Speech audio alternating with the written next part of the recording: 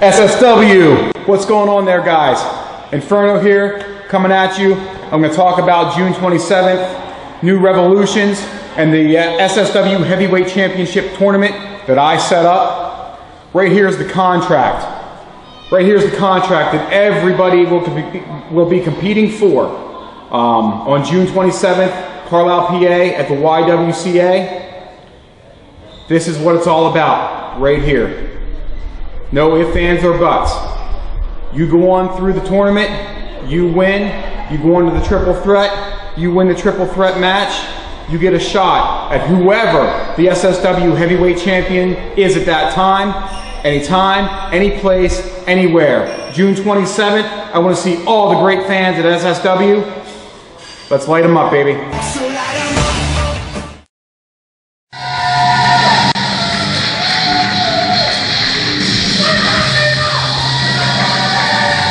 Welcome fans to SSW Television. Outcast Butch Hess out here to defend his United States title. And it looks like Tuna's Army has jumped Butch Hess here. We've got to get this. This match hasn't even started yet. And they're out here laying a beating on Butch Hess out here in the aisle. I don't know if we're going to be able to have a United States title match or not. You see Tuna out here with his thugs. Kevin Rousey has taken the title from Outcast Butch Hess. Now, he is obviously not the champion. This match never had a chance to even get underway. Fans, this is one heck of a way to get started here. We think we're going to have a title match. Oh, and now I'm joined by Mike Skills. Skills, what in the world is going on here? It's mayhem, it's pandemonium, and I love it. I love it. What is this? What is this? What it is, it's Justin, street style. I love this. They just attacked him gangland fashion. I'm loving it. They're living the hero laying out there, dang near bleeding to death. I'm enjoying it. I'm having the time of my life. Well, these fans paid to see a United States title match. And Outcast Butch Hess, it doesn't look like we're going to be able to have this match tonight. Look, Manitoba, if their hero's not tough enough to continue, it's not Rousey's fault. Hey, wait a minute here. Wait a minute. Butch Hess has decided he is going to defend his title. This evening from Davenport, Iowa, Kevin Rousey. That's a clear case of John Wayne syndrome. More guts than brains, Manitoba. That's exactly what it is. You know, I hate to say it. I hate to say it, but I'm going to have to agree with you in this case. Of course you have to agree with that. You can't argue with the facts. Look at that. Look at that. Rousey is a former collegiate champion. This man has style above anybody. This man is completely recognized. So much so I was thinking about signing myself. Rousey's got that whole locked in there. Of course. Of course, he's on the ropes now. Ring that bell. Do you have something to do with this? I'm just commentating. The referee told me to ring the bell. I rang the bell. I have nothing to do with any of it. He accepted the challenge. I have nothing to do with it. No, sir. No, sir. I don't know what's going on with this Inferno. The referee told me to ring the bell. Butch Hess is defending that belt. Oh, look at this now. Rousey is just mocking Butch Hess. Butch should just lay down, say, you know, I've had a good career, and just call it quits. That's not the kind of man Butch Hess is. No, you know it. That's right, because doing that would be a smart thing to do. And Rousey, of course, taking full advantage. I don't see how the referee is not disqualified him yet. Butch right now reminds me of a bucket of chicken. 2 wings and only 1 leg. Well, he does have an injured leg, but look at that. He's fighting back. He's fighting back. He's catching Rousey. Got him with another big club. Oh, but Rousey with a forearm. That was a cheap shot. I hate guys that wrestle dirty. Butch Hess just clobbering him. Yeah, maybe Rousey isn't the world beater that he claims to be, huh? Oh, come on. It was a lucky shot, Manitoba. It was a lucky shot. Butch Hess is not giving up easily. In fact, I don't think Butch Hess is going to give up at all. The man's already got an injured leg. He's going to attack 3-on-1, but yet he's still out here. Look at that. That was a low blow. That was a spear. It was a definite spear. That was a spear. The referee saw it. It was right in front of the referee. If that was a low blow, the SSW referees would have disqualified. Well, I always kind of wondered about these officials around here. They're always on my case, always on my guy's case. And look, a perfect legal forearm there. Come on, Rousey's got him on the ropes here. And why the referee isn't over here breaking that? All right, he is making the count. He has a 5 count, Manitoba. Look at this. Look at this. The referee's being distracted here while Tuna takes advantage and continues to work over the leg of Butch Hess. Hey, look. Jesse Draven is on the outside. He never once entered the ring. He never laid a hand on anyone. He didn't enter the ring, but he obviously is there to distract the official. And now Rousey's still working over that knee. No, sir. No, sir. He's going for the, it looks like a figure, it is. Figure 4. It is, it's a figure 4. He's got him in the center of the ring. The referee's checking. I don't think Butch Hess is going to give. He's got to get to the ropes. He might pass out. He's in a lot of pain. But Butch Hess is fighting back. He's trying to turn, and he does. He's almost got that turned over. Oh, and look at this. What is this, Skills? What is this? Tuna in the ring. I'm sorry. My monitor went out. He's I don't attacking. see what you mean. Tuna came in the ring, attacked Butch Hess behind the referee's back. Really? Are you sure? I swear, I saw it. No. Come on, Skills. He was a deacon of his church. He wouldn't do a thing like that. A deacon in his church. What church would that be? The Church of Tuna for Sushi, of course. Of course. All right, Butch Hess is still fighting. Oh! And Butch, the referee, it appears that Butch Hess has submitted. He has. Oh, this is a travesty. To be the champ, you have to be the champ. Kevin Rousey just got a submission. Fans, this is a travesty. Kevin Rousey, your new United States champion. Butch Hess, obviously in pain. You gotta love that. It was a 3-on-1 attack. He fought valiantly. He stuck in as long as he could. But it became a matter of submit or possibly never walk again. Butch Hess has submitted. To his credit, I'm not sure if he tapped out or if he passed out. Well, now that is a good point, but regardless, the referee has stopped the match. He's awarded the belt to Kevin Rousey. Wait a minute. What do we have going on here?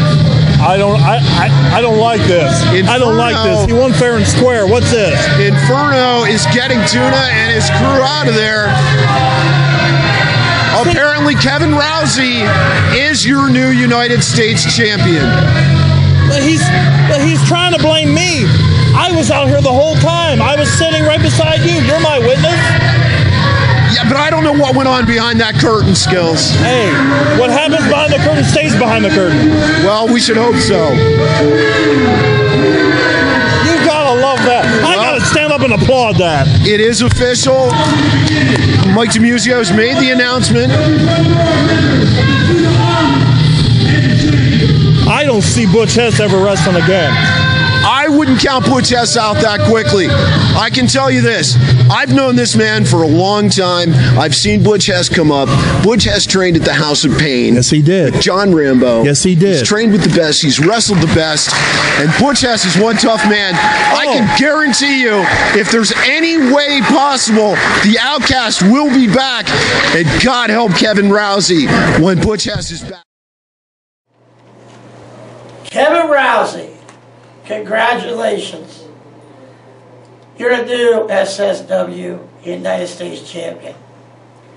Gotta give it to you. Sneak attack me, have the rest of Tuna's army come at me. You go in, you made me tap. It's not a whole lot of people in this business have done this, so congratulations. But see, it's not about titles. It's about much more than that. See, I got family in this business. And tonight, what you did is you brought a family together. You guys up for a little 6-man tag war games action? 6-man, 8-man, 10-man, I don't care. They stepped in the wrong line. Like he said, Outcast, myself, Kid Mike, we've had our battles, but unfortunately, like he admitted, Tuna's army crossed the line. You're messing with a family member, and you don't do that when we're around. Regardless of it, we have our odds, but you don't mess. When it's family, we're going to take you out. You step the lines, war games happening. August 29th, at the YWCA in Carlisle, PA, Kevin Rousey, I will kick your head off of your shoulders. And one other thing, I have a lot of friends in this business, but don't forget, I have some more family in this business too. So you know what? August 29th, right here at the YWCA, Carlisle, PA. Kevin Rousey, tuna for sushi. Bring your army, because we're going to war, punks. Superstar Wrestling New Revolutions tournament. You know, I watched the drawing online. I saw it happen live like a lot of you guys did. And I got to see that first round, I'm wrestling Brian Hardy. That's a big deal to me. I'm pretty excited about that. I talked to Corey Gebhardt, and I asked him if he had talked to Brian yet, because mutual respect for the business, I thought that Brian would be excited. Corey told me that Brian's only question is, who's Steve Sarks? You know, that hurts my core, because I know who Brian Hardy is. I've seen him at MWF. I've seen him be the heavyweight champion there. I know he's at least a second-generation superstar. I know his brother's in the business. Former heavyweight champion of SSW. I know what he's done. I've seen where he's been. I've watched him. It's not hard to know. But somehow he doesn't know about the two-time SSW Tag Team Champion, the one-time SWA Tag Team Champion, one-time CPW Tag Team Champion, two-time PWS Tag Team Champion, and after tonight, two-time PWS Heavyweight Champion. Brian Hardy, all the respect in the world for you, my friend. But come June 27th, you're not going to have to worry about who I am anymore. All you're going to have to worry is how I beat you.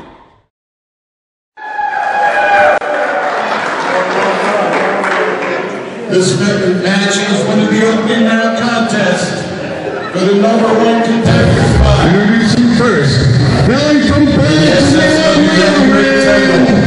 Introducing first, hailing from All right, the SSW #1 Contenders Tournament getting underway. Absolutely. And our first competitor, it's Brian Hardy. Brian Hardy marches to different drummer beat than I do. He's one of these obnoxious guys that insist on playing by the rules, that loves the fans. They just want to slap. But he's tougher than a $2 steak. He does all that flying around the ring, and the guy can wrestle. I can't take that away from him. The guy can actually wrestle. Brian Hardy is a veteran. He's been everywhere. And I got to give him points for getting that leather jacket from the Adrian Adonis collection. I must give him credit for the Ramones t-shirt, one of the greatest rock and roll bands to ever walk the planet. Well, you say Ramones, I say Zeppelin, but now I don't know about you.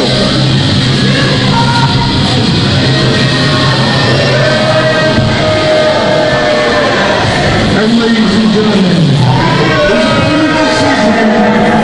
from Mechanicsburg, Pennsylvania, Steve Sarks.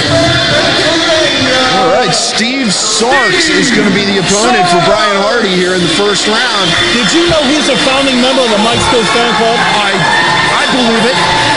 I have no problem believing that. Am I the only one that feels like yelling, "Hey, Kool-Aid"? Is it just me? Well, I don't know if it's just you, but of course Steve Sarks has been around quite a while too. Did you say he's been around for quite a while? There might be a slight gravitational pull. Slight gravitational pull. In the back, everybody's buzz is by him. He has his own gravitational pull by himself. But this guy, I've never seen anybody do a frog splash like Steve Sarks at his size. The guy can jump around like a lightweight. It's incredible. Steve Sarks, of course, another longtime veteran. He's been around. Both of these guys have been up and down the East Coast. Yeah, titles. Brian Hardy looks like a young guy. But like you say, he's been around a long time. And I said about how he's obnoxiously good to the fans. I like we're seeing a meanness from him. We're seeing a cockiness. I haven't seen this. I like this. Well, it could be that Brian Hardy's got a new attitude. And before Furno accuses me, I had nothing to do with that either. All right, nothing to do with Brian Hardy's new attitude. See, this is smart. I would advise my guys to do this. He's picking his shots. He's taking his time. There's no rule that says he has to go in right there immediately. Not until the referee signals for the bell. Yeah, but it can't ring until both combatants are in the ring. Is that right? That is true.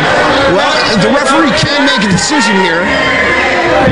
It's like Steve Sarks is trying to hold the ropes open for Brian Hardy because Brian Hardy doesn't really want to fall for that just yet. See, Brian Hardy's no fool. Like you say, been around a while. You don't do that by becoming a moron. Brian Hardy is not making any friends here tonight. No, but you don't get titles or #1 contentionships by being everybody's friend. That's true. Brian Hardy does, as you said, seem to have a new attitude. Maybe we're going to see a little more intensity from him tonight. And honestly, I think he's got to be one of the favorites to win this tournament. Oh, he's got to be. He's got to be. But look, to show I'll give the devil's due, Steve Sarks is certainly no slouch. Oh, no. And taking Steve Sarks lightly would be one huge mistake from Mr. Hardy. This crowd in Carlisle never ceases to disappoint me. Such disappointment. Well, let's see. Brian Hardy looking for some approval from the fans, and he is not getting any here from the crowd in Carlisle. Carlisle, Pennsylvania, not the end of the world, but I swear I can see it from here. Little different reaction for Steve Sarks. No, they weren't cheering him. They were applauding the ropes held up.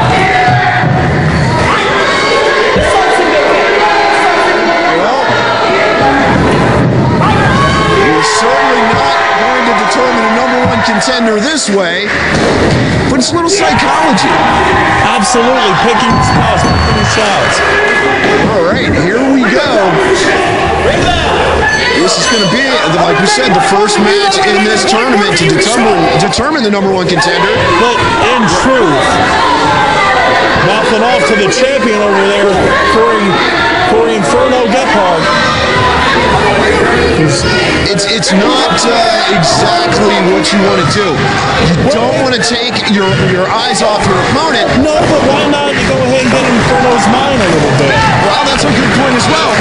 But now see, Brian Hardy, the veteran that he is, what he's doing here, he's trying to psych out Steve Sarks. He's trying to get any kind of advantage that he can. Kind of low with Sarks into a false sense of security, maybe. There's Hardy with a headlock. It could be. I just hope because Sarks is no fool. I just hope he doesn't try and capitalize on something like right there. No, that's not gonna. See, I hope he doesn't get too emotional here. I don't think you have to worry about that. I think this could be a plus. See that? I think it was a ploy.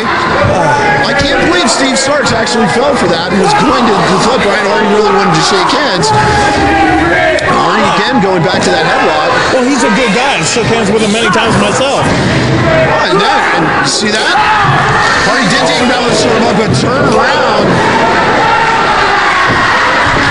That was a blatant cheap shot on Steve Sarks' part. You know, I didn't see a cheap shot, but you might want to check Brian Hardy's trunks. There might be some skid marks after that one. Oh, I can't believe you would say such a dirty thing.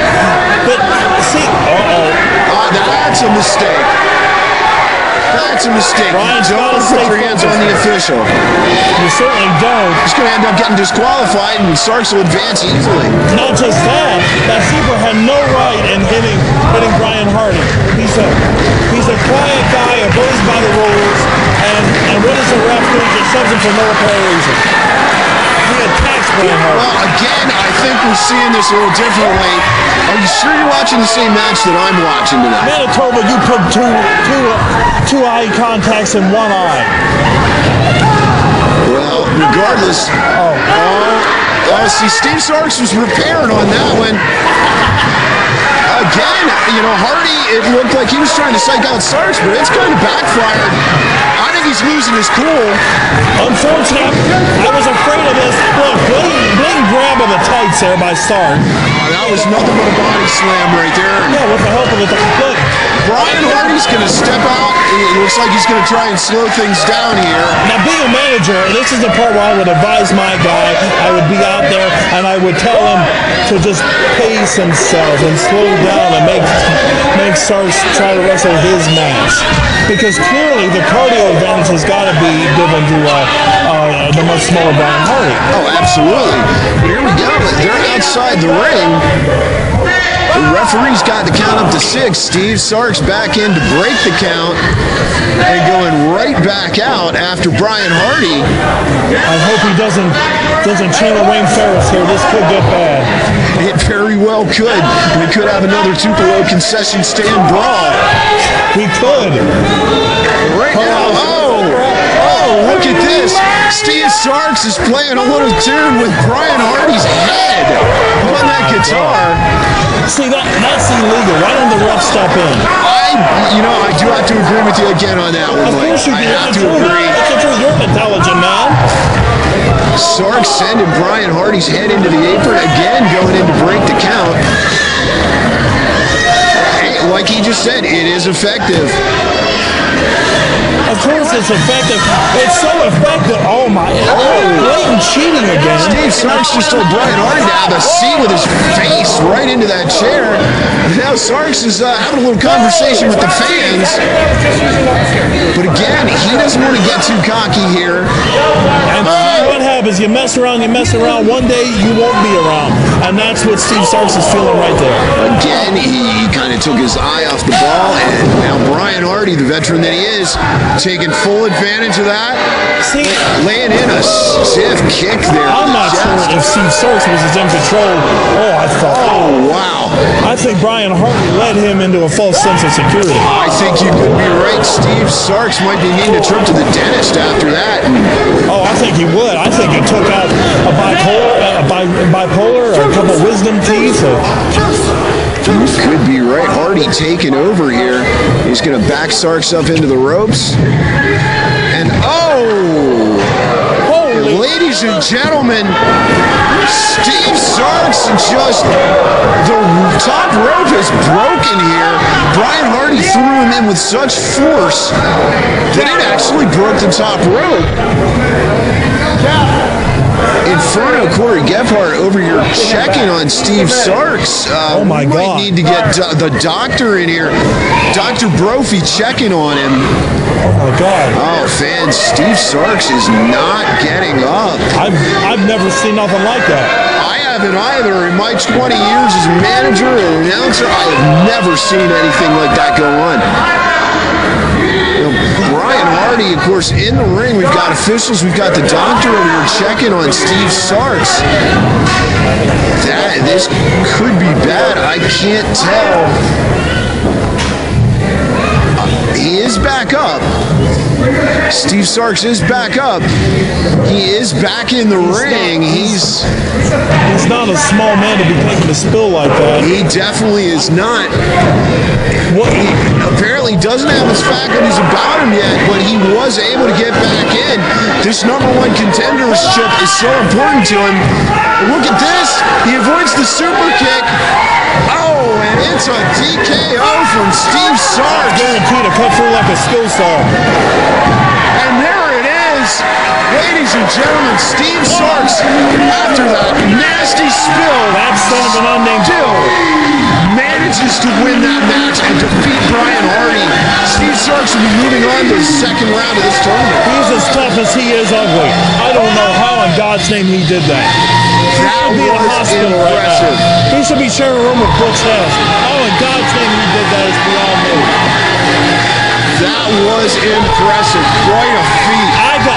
I gotta go because one of my 3 guys is coming out next because Steve Starks may very well be in the finals against us, so I gotta prepare my guy. All right, Mike Skills, we do that, and meanwhile, we're gonna take a little break here while we get the ring back together. Fans, we are off to one heck of a rousing start here tonight. We've already seen a title change. We've had the ring break on us. What's going to happen next? Stay tuned to SSW TV and find out.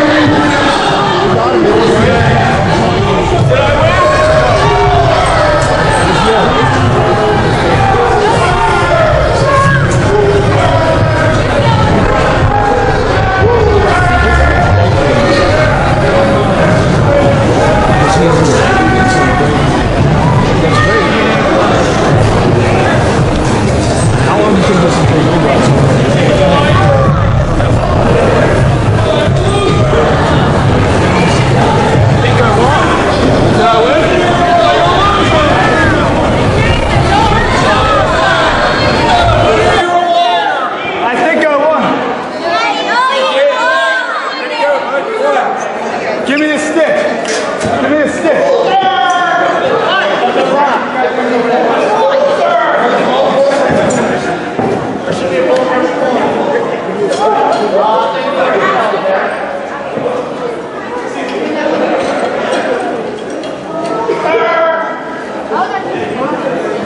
Give me the stick. I ain't leaving here. I won. I won the hand race. No, you lost. No, I won. No, you lost. I won. You lost. Fair and square. I won the match. No, you didn't. What's wrong? Hey, Brian. I don't know if you've seen Broke. You had an advantage with Steve Sarks going out over the top, and you still lost. That's the way I see it. How about you, fans?